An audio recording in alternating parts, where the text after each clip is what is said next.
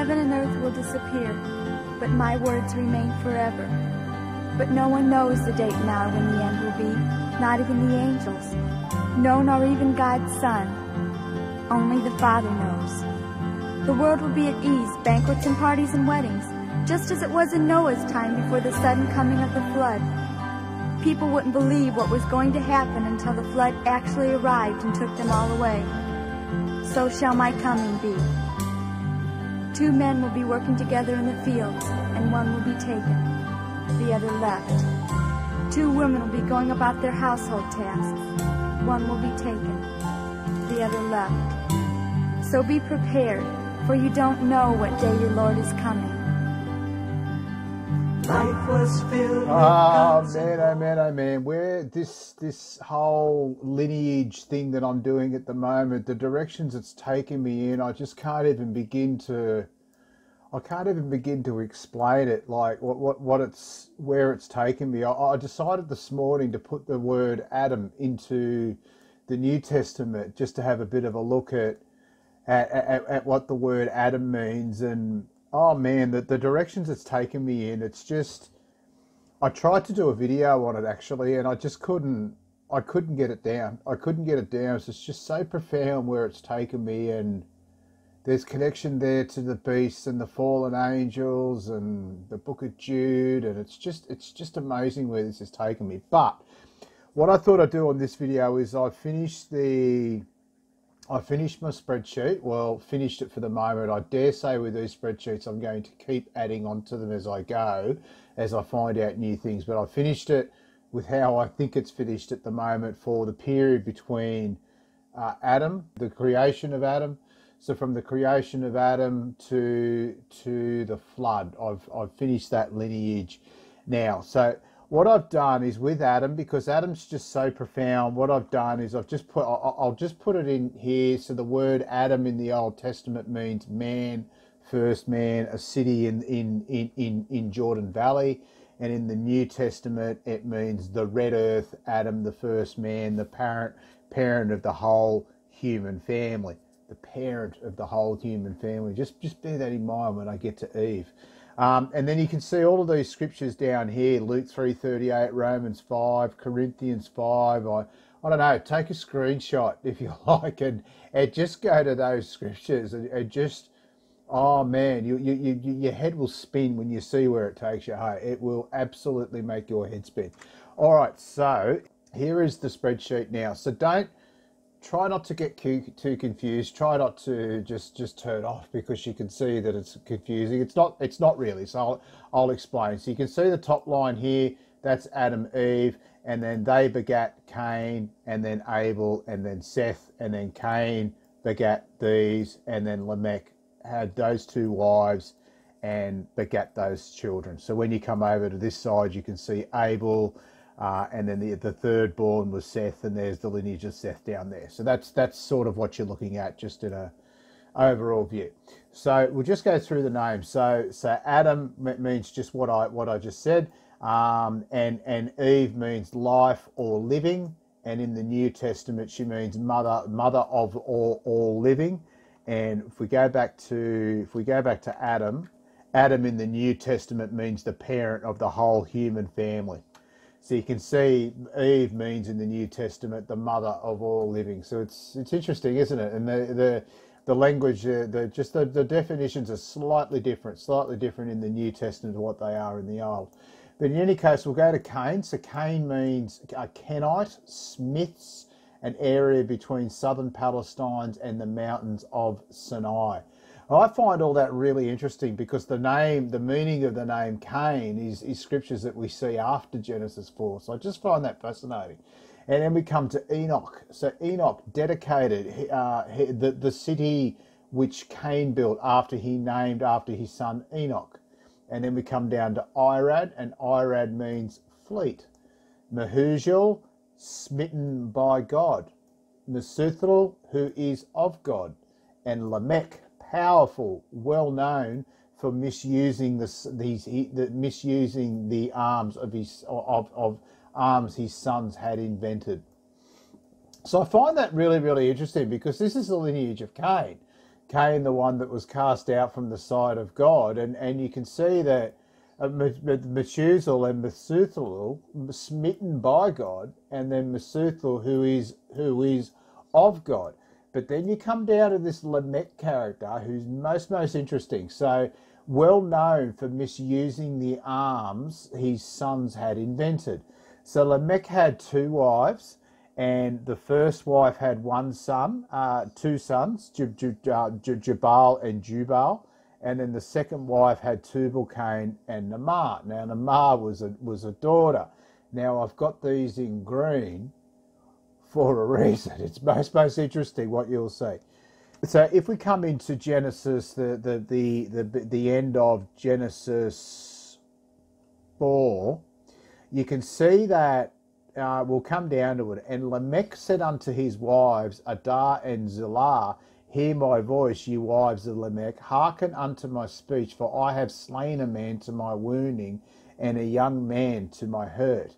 If Cain shall be avenged 7-fold, truly Lamech 70 and 7-fold.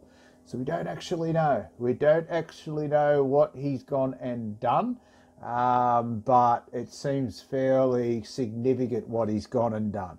But the plot does thicken. The plot does thicken as you go through this. It's quite unbelievable. So if you have a look at the name, so I went and had a look at the sons, so Jubal. So you have a look at Lamech, you go back to Lamech and the meaning of his name, and you go to Jubal. It means stream of water, dwell in tents, and have as such as I have cattle. So that sounds fairly familiar, doesn't it? Like dwelling in tents and to have cattle. That to me, with what I've been reading, sounds like a good thing. It's parallel language to sort of the Israelites, that they dwelled in tents and a stream of water. That sounds like a good thing. And to have cattle, like, you know, Job and Abraham, they had lots of cattle.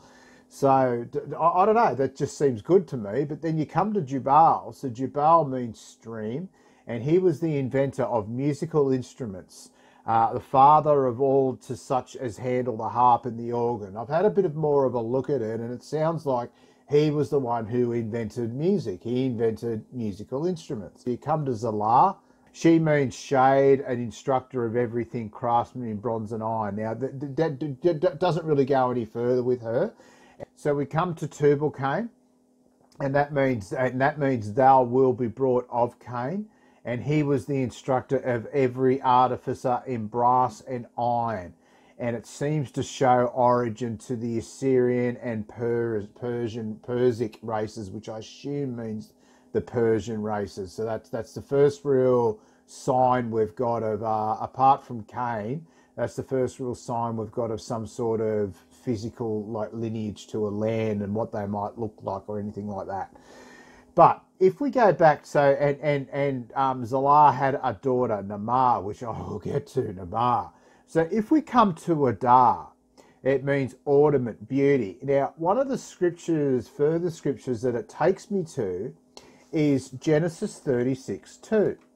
So in Genesis 36:2, we can see Esau took one of his wives, the daughters of Canaan, Adah, the daughter of Elon, the Hittite, and Udamanah, the daughter of Adah, the daughter of Zebeon, the Hivite. So this is where Esau started to entertain strange flesh.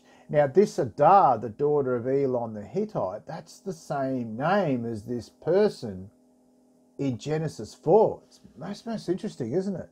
But it gets better. It gets better. So if we go back to the spreadsheet, we can see Naamah.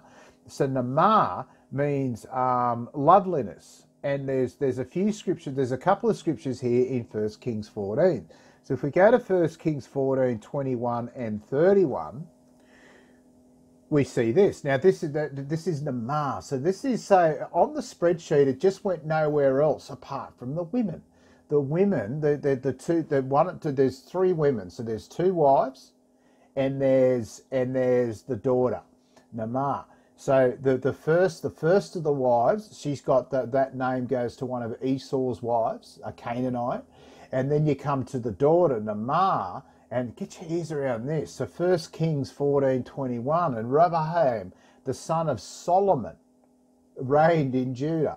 Rehoboam was 41 years old when he began to reign, and he reigned 17 years in Jerusalem, the city which the Lord did choose out of all of the tribes of Israel to put his name there.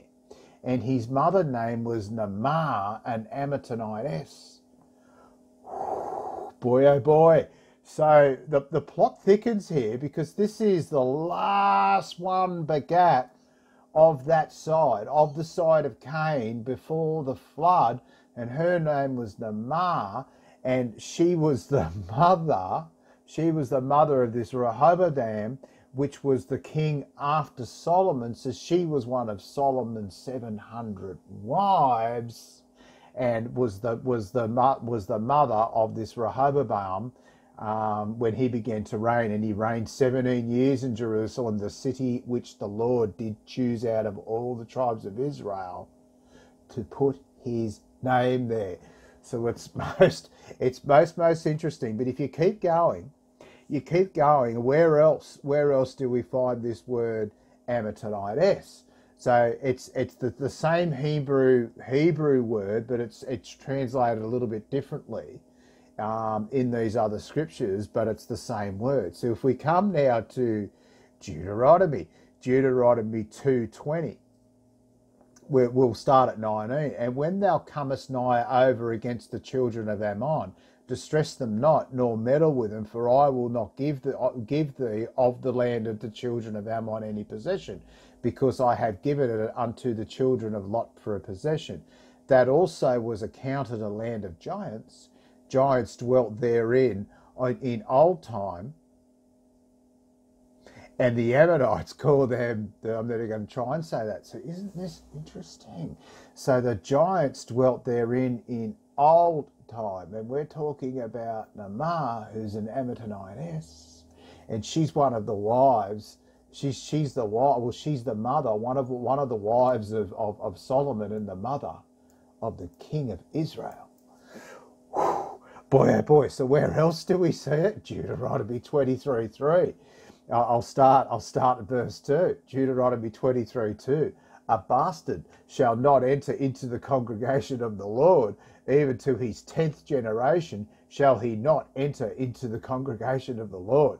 An Ammonite or a Moabite shall not enter into the congregation of the Lord, even to their 10th generations shall they not enter into the congregation of the Lord forever. Dear, oh dear, oh dear me. So he's fairly, I don't know, blunt. They're the Lord, isn't he? That's the law. So he's issuing the law here, and forever. And so Solomon's clearly transgressed in the law.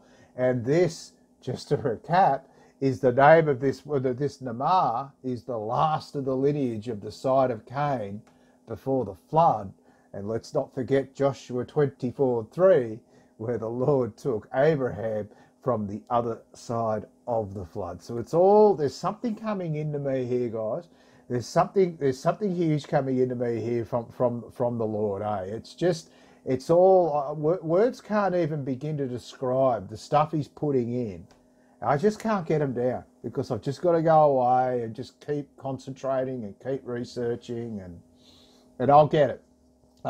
But if you have a look, I'm determined, I won't stop. If you have a look at this word Ammonitess, which translates as well to Ammonite, you can see some of these other scriptures that we see here, and they're quite eye opening. So if you come to 1 Kings 11:5.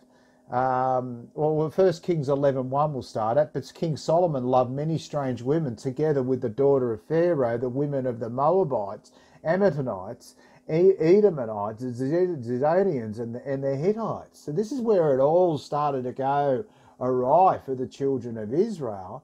And this woman, Naamah, is right amongst it. This is just this word, the Ammonitess, which is what she is in that verse that it links to. That this verse in Genesis 4 links directly to in 1 Kings 14.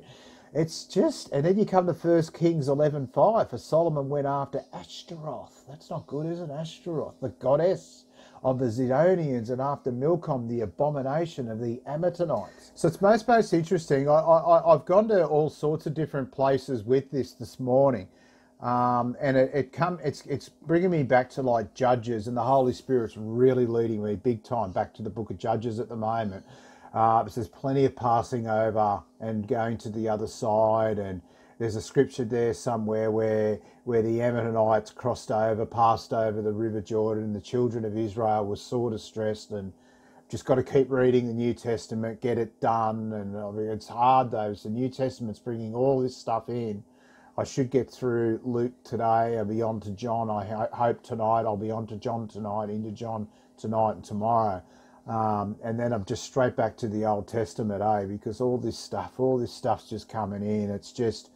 It's blowing my mind. It's just blowing my mind what's happening at the moment. It's just like you do a study of the word Adam in the New Testament, and it show you where it takes you. It's just mind-boggling. I can't do a video on it yet because I don't quite understand what I'm looking at yet, but once I do, I'll get it done. So if we go back to the spreadsheet, so that's just where that's taken me. So that just the name Naamah. So you've got the first wife, Adah. She gave birth to those two boys, Jabal and Jubal, and one of them meant a stream of water which dwelled in tents and such as have cattle, and the other one meant stream. Just stream, and he was the inventor of musical instruments, father of all the harp and organ. You come back to the father, Lamech.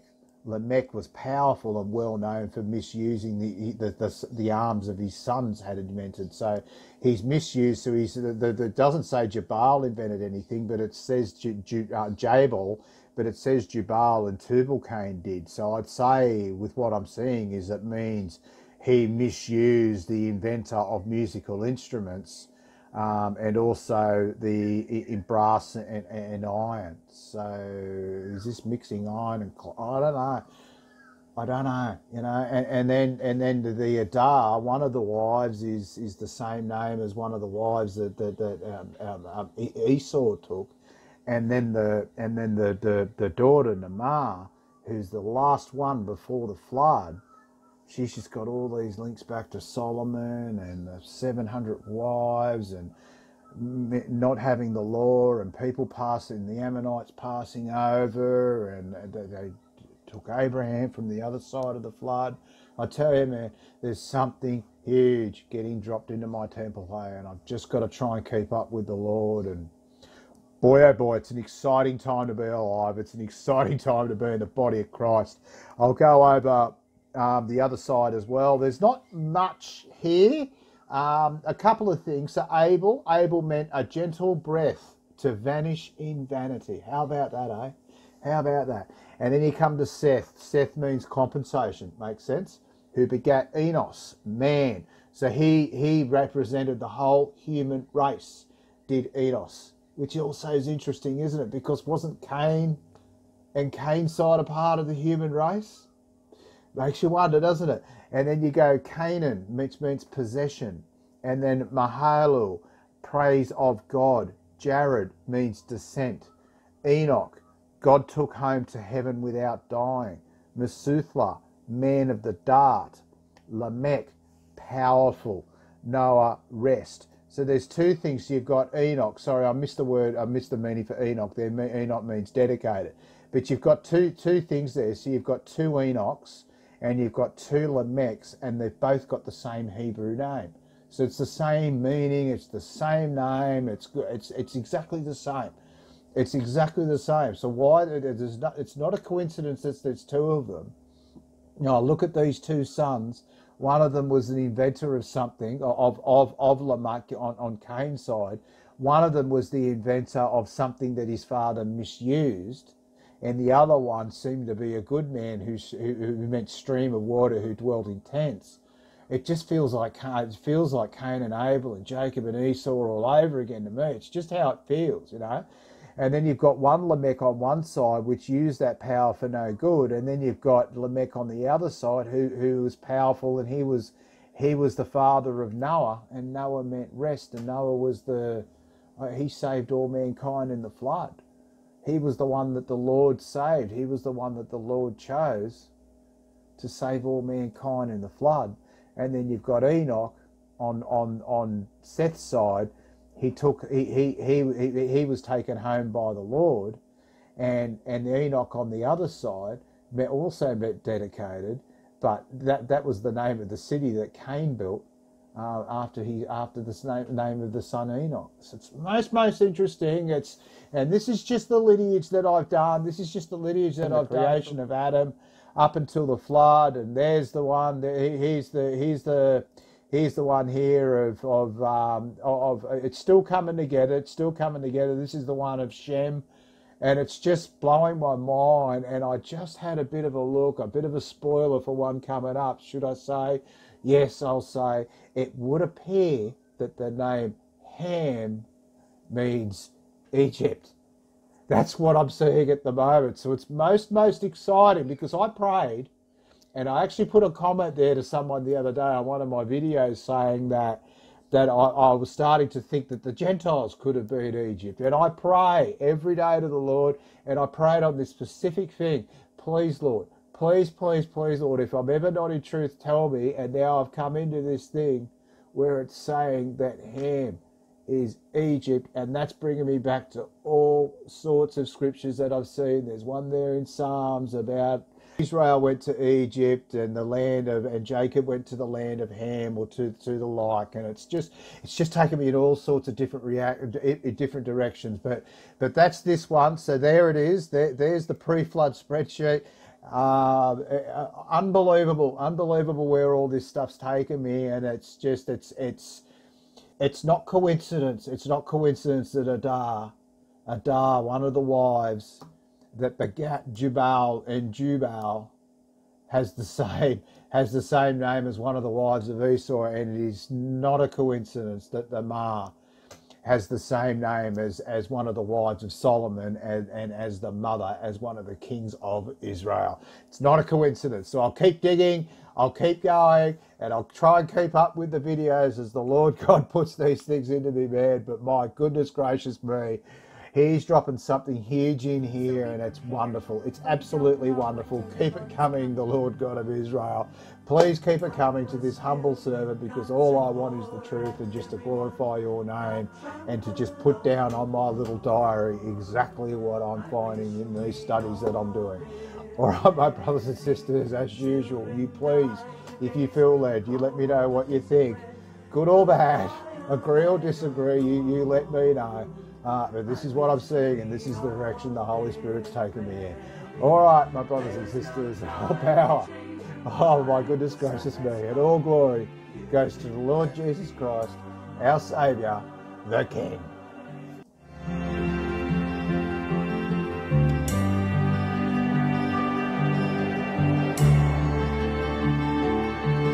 A man and wife asleep in bed, she hears a noise and turns her head, he's gone. I wish we'd all been ready to live walking up a hill. One disappears and one's left standing still. I wish we'd all been ready. There's no time to change your mind. The sun has come, you've been left behind.